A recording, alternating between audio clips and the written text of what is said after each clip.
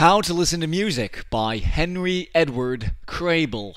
Chapter 6 at a Pianoforte Recital, Part 1. No clearer illustration of the magical power which lies in music, no more convincing proof of the puissant fascination which a musical artist can exert, no greater demonstration of the capabilities of an instrument of music can be imagined than was afforded by the pianoforte recitals which Mr. Paderewski gave in the United States during the season of 1895-96.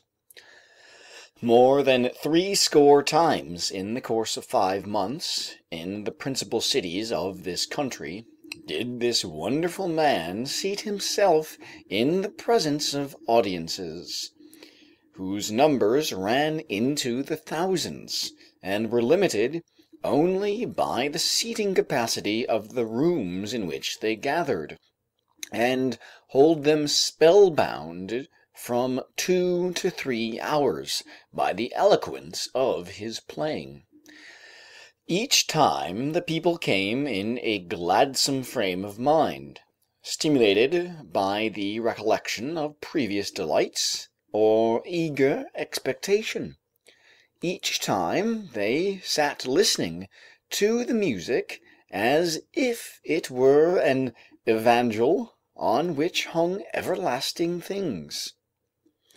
Each time there was the same growth in enthusiasm, which began in decorous applause and ended in cheers and shouts as the artist came back after the performance of a Herculean task, and added piece after piece to a program which had been laid down on generous lines from the beginning. The careless saw the spectacle with simple amazement, but for the judicious it had a wondrous interest. I am not now concerned with Mr. Paderewski beyond invoking his aid in bringing into court a form of entertainment which, in his hands, has proved to be more attractive to the multitude than symphony, oratorio, and even opera.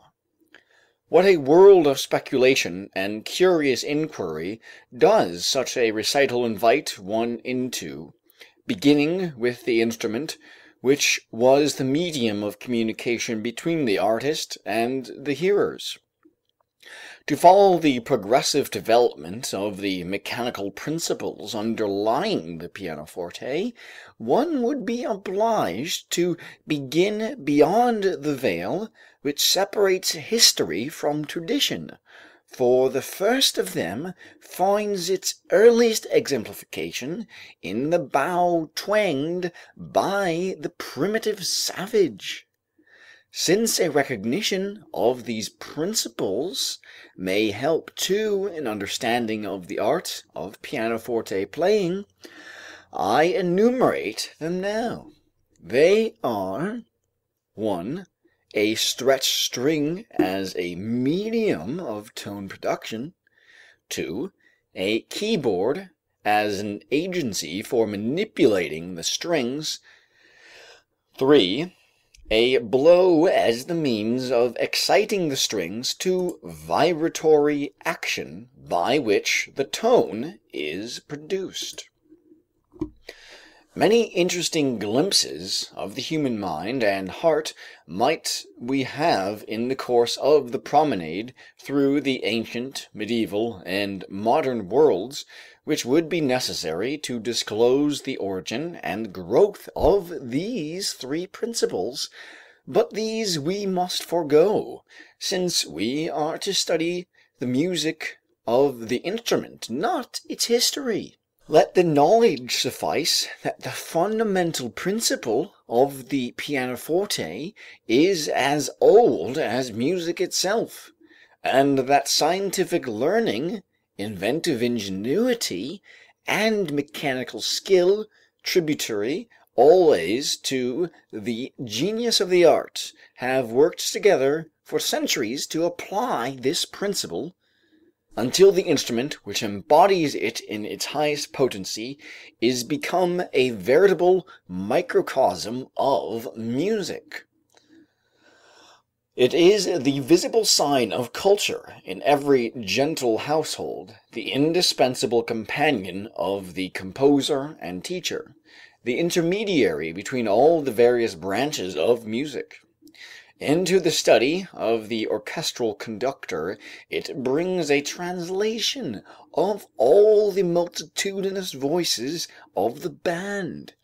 To the choir master it represents the chorus of singers in the church loft or on the concert platform.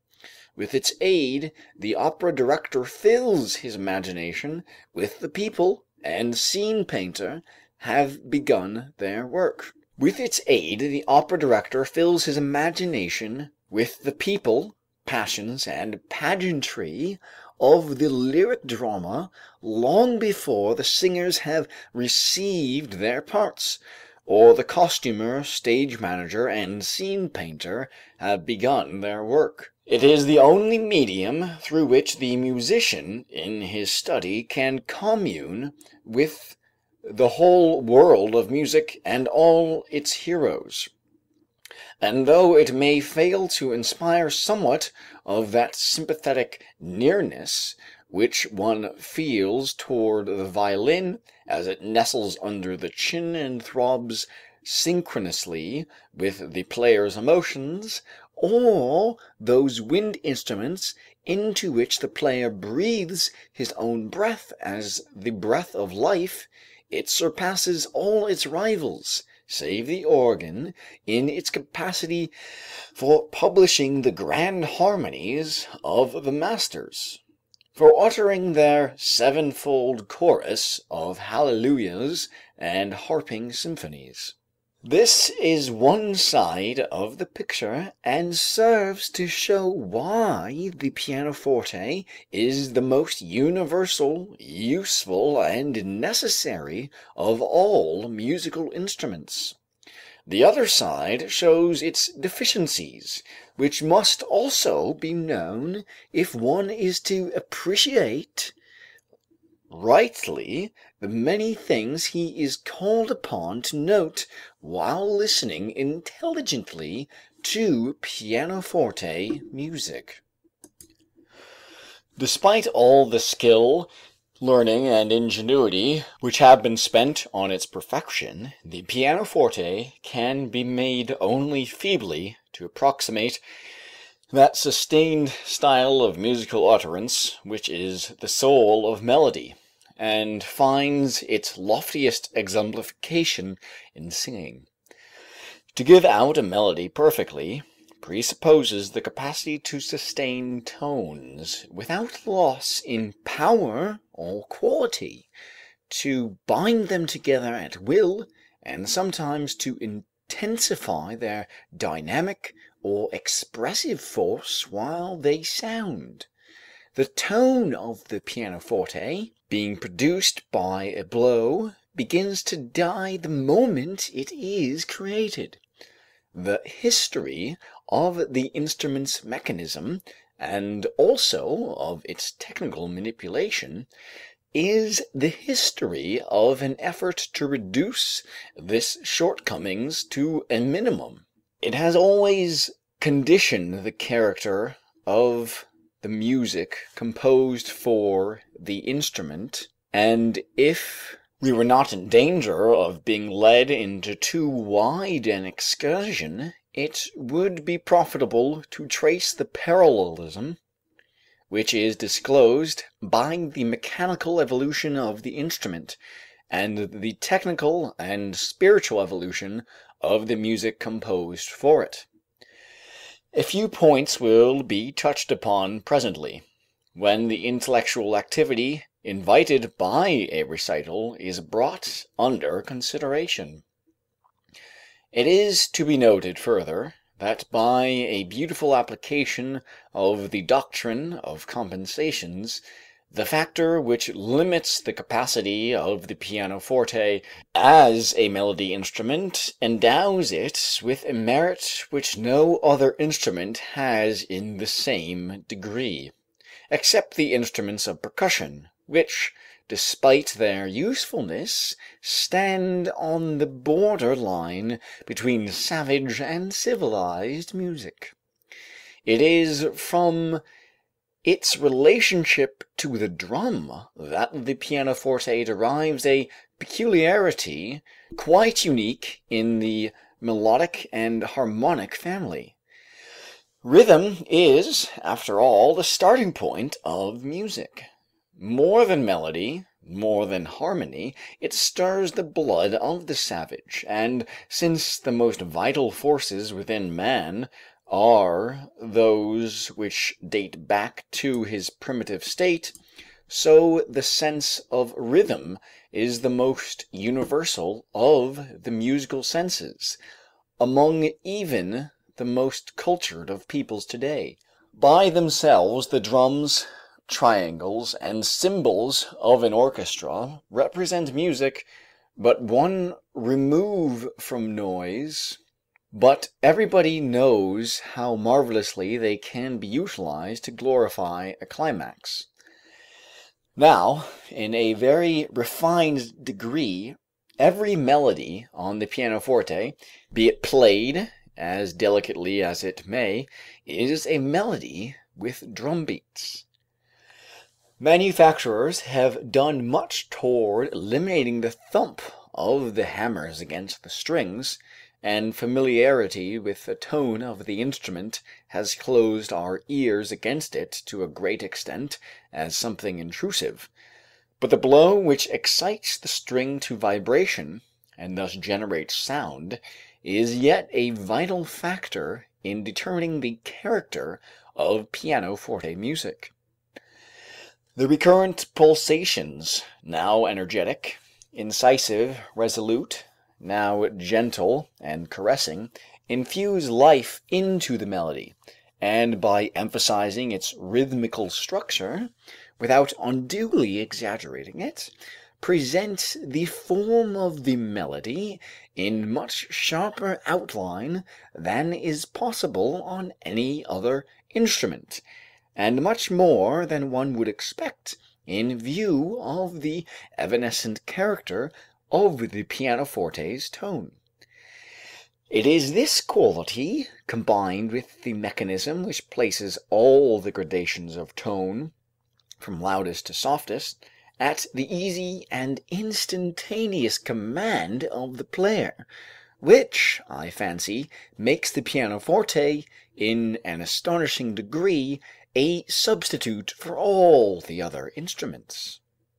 Each instrument in the orchestra has an idiom, which sounds incomprehensible when uttered by some other of its fellows, but they can all be translated, with much more or less success, into the language of the pianoforte, not the quality of the tone, though even that can be suggested, but the character of the phrase.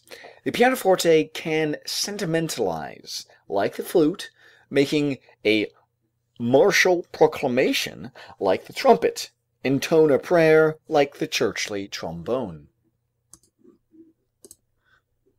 In the intricacy of its mechanism, the pianoforte stands next to the organ. The farther removed from direct utterance we are, the more difficult is it to speak the true language of music. The violin player and the singer, and in a less degree the performers upon some of the wind instruments, are obliged to form the musical tone, which, in the case of the pianist, is latent in the instrument, ready to present itself in two of its attributes in answer to a simple pressure upon the key. The most unmusical person in the world can learn to produce a series of tones from a pianoforte which shall be as exact in pitch and as varied in dynamic force as can Mr. Paderewski. He cannot combine them so ingeniously, nor imbue them with feeling, but in the simple matter of producing the tone with the attributes mentioned, he is on a level with the greatest virtuoso. Very different is the case of the musician, who must exercise a distinctly musical gift in the simple evocation of the materials of music, like the violinist and the singer, who both form and produce the tone. For them, compensation flows from the circumstance that the tone thus formed and produced is naturally instinct with emotional life in a degree that the pianoforte tone knows nothing of. In one respect, it may be said that the mechanics of pianoforte playing represent a low plane of artistic activity, a fact which ought always to be remembered whenever the temptation is felt greatly to exalt the technique of the art.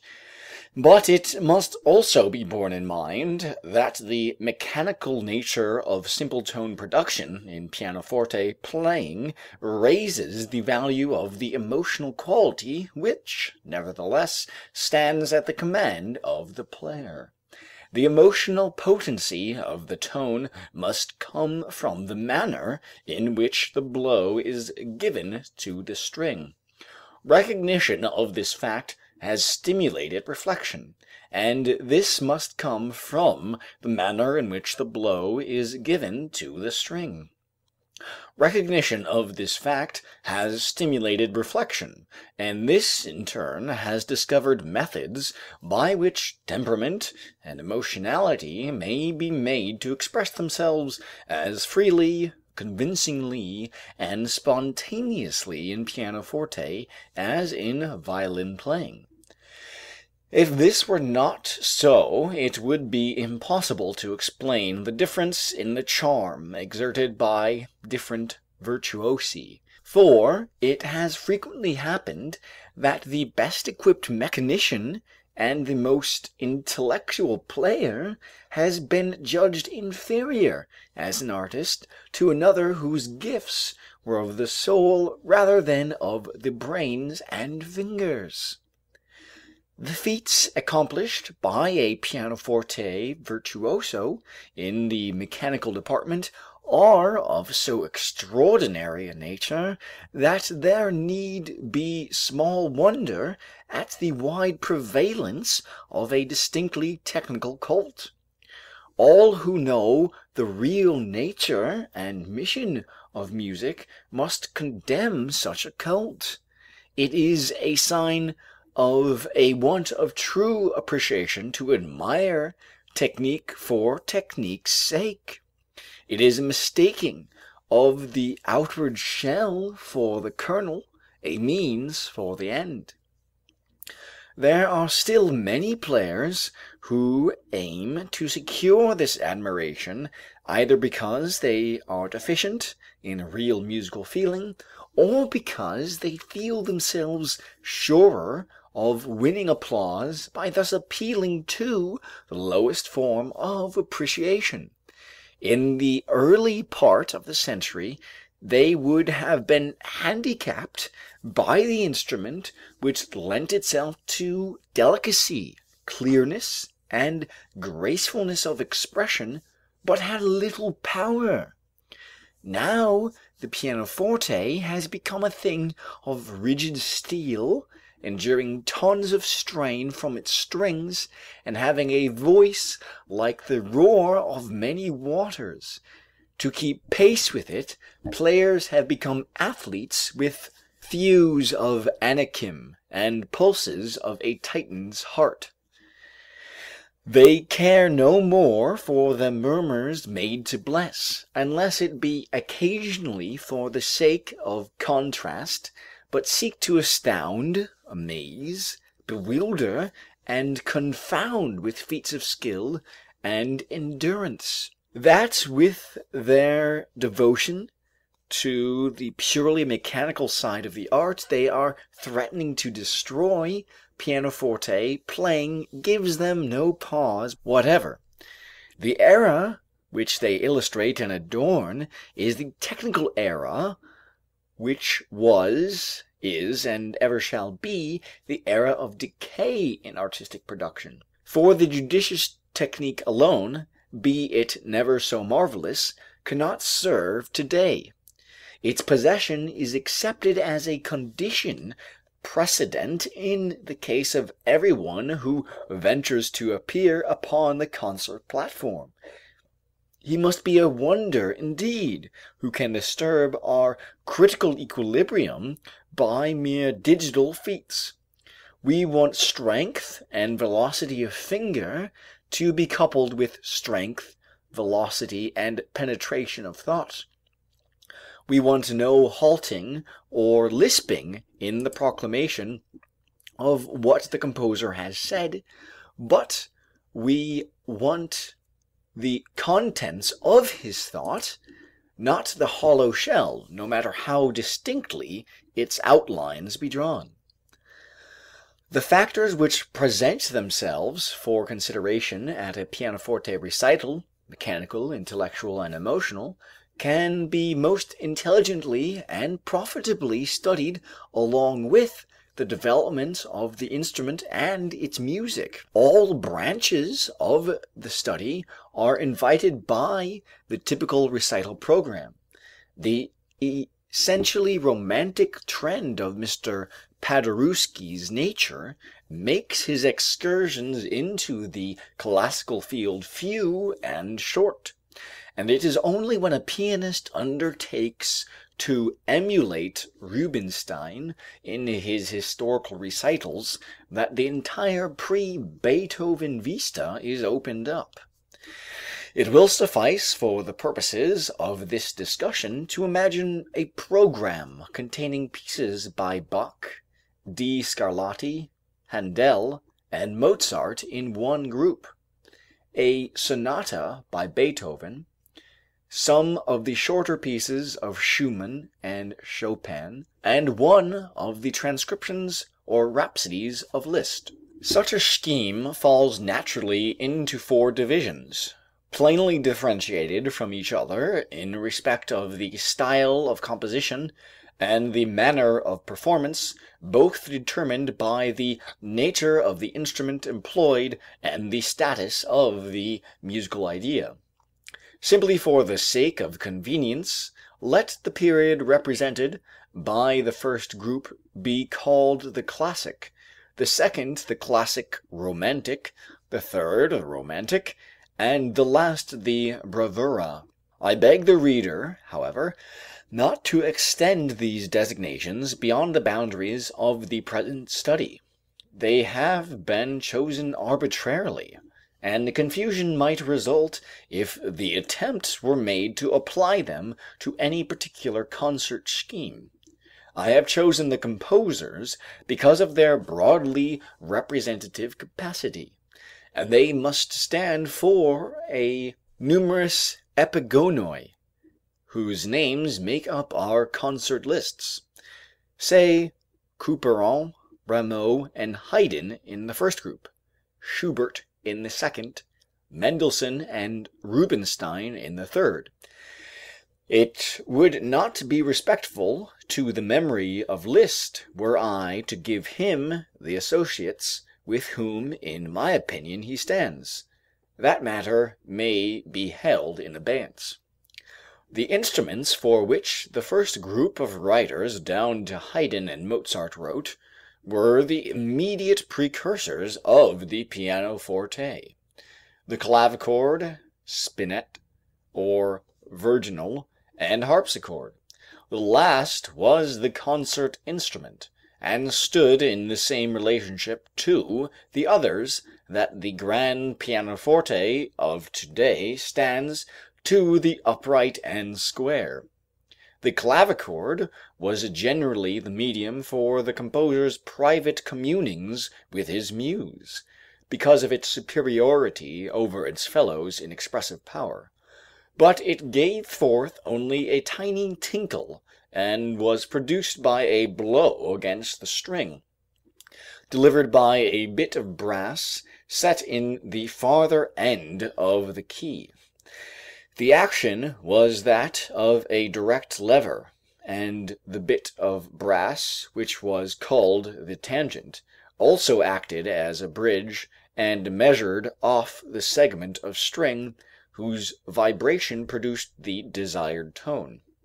It was therefore necessary to keep the key pressed down so long as it was desired that the tone should sound, a fact which must be kept in mind if one would understand the shortcomings as well as the advantages of the instrument compared with the spinet or harpsichord. It also furnishes one explanation of the greater lyricism of Bach's music compared with that of his contemporaries. By gently rocking the hand while the key was down, a tremulous motion could be communicated to the string, which not only prolonged the tone appreciably, but gave it an expressive effect somewhat analogous to the vibrato of a violinist. The Germans called this effect bebung, the French balancement, and it was indicated by a row of dots under a short slur written over the note. It is to the special fondness which Bach felt for the clavichord that we owe, to a great extent, the cantabile style of his music, its many-voicedness, and its high emotionality. The spinet, virginal, and harpsichord were quilled instruments, the tone of which was produced by snapping the strings by means of plectra made of quill, or some other flexible substance, set in the upper end of a bit of wood called the jack, which rested on the farther end of the key and moved through a slot in the sounding board. When the key was pressed down, the jack moved upward past the string, which was caught and twanged by the plectrum.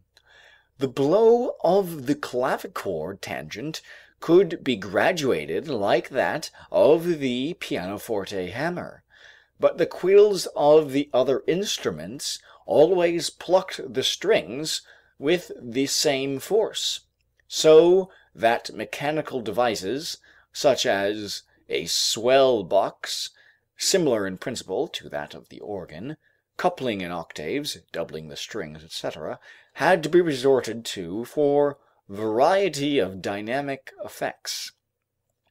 The character of tone thus produced determined the character of the music composed for these instruments to a great extent.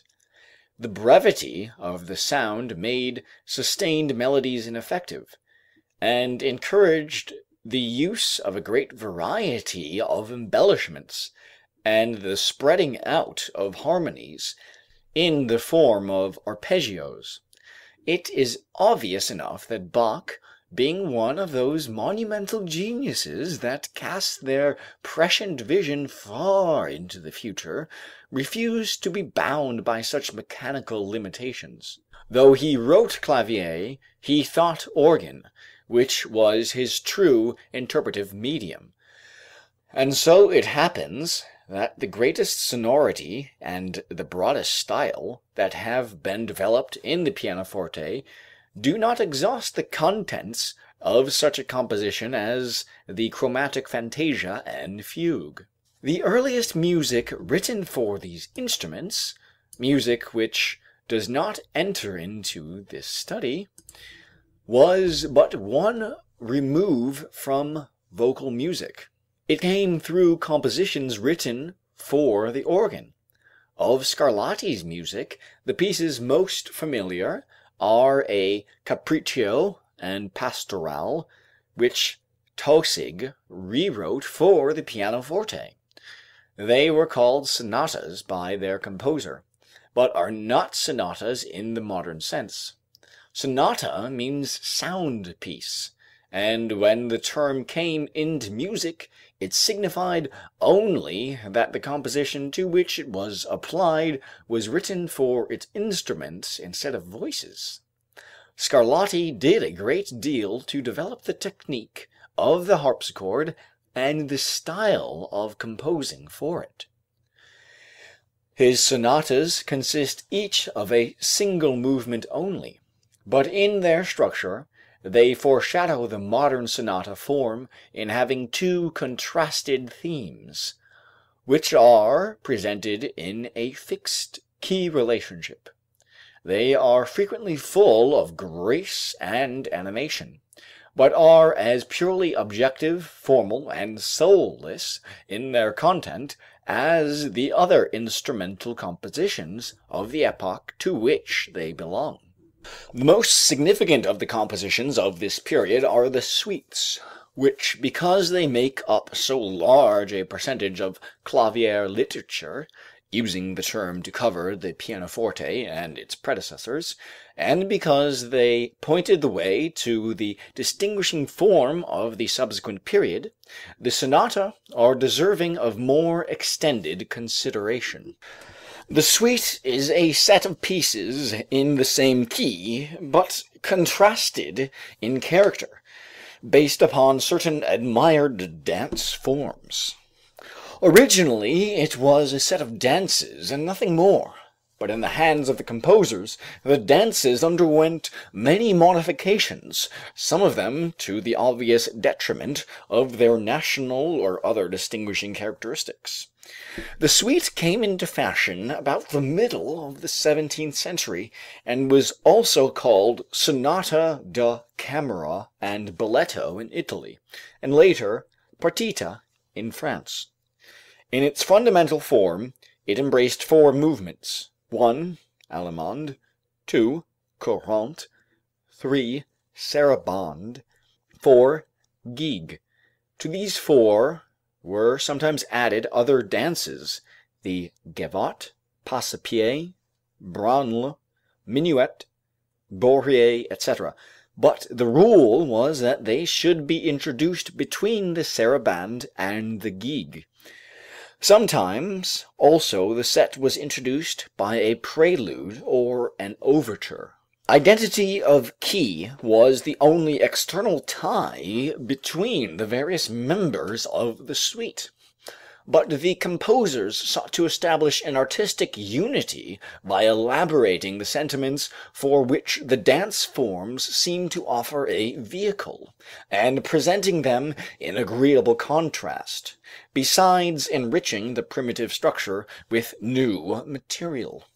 The suites of Bach and Handel are the high water mark in this style of composition, but it would be difficult to find the original characteristics of the dances in their settings. It must suffice us briefly to indicate the characteristics of the principal forms. The Allemande, as its name indicates, was a dance of supposedly German origin. For that reason, the German composers, when it came to them from France, where the suite had its origin, treated it with great partiality.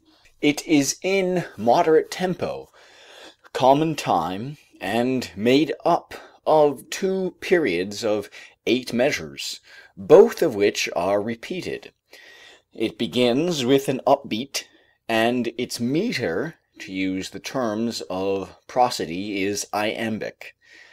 The following specimen from Mersenn's Harmonie Universelle, 1636, well displays its characteristics.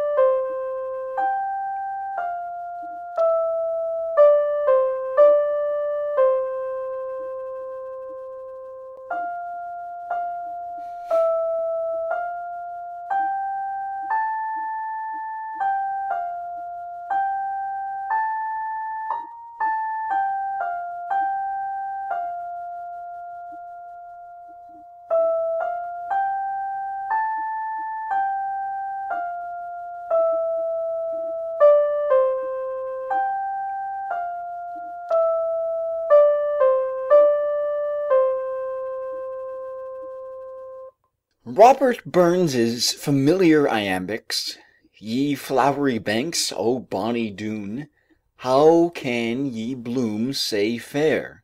How can ye chant, ye little birds, and I say, fu o care," might serve to keep the rhythmical characteristics of the allemande in mind were it not for the arbitrary changes made by the composers already hinted at. As it is, we frequently find the stately movement of the old dance broken up into elaborate, but always quietly flowing, ornamentation, as indicated in the following excerpt from the third of Bach's English suites.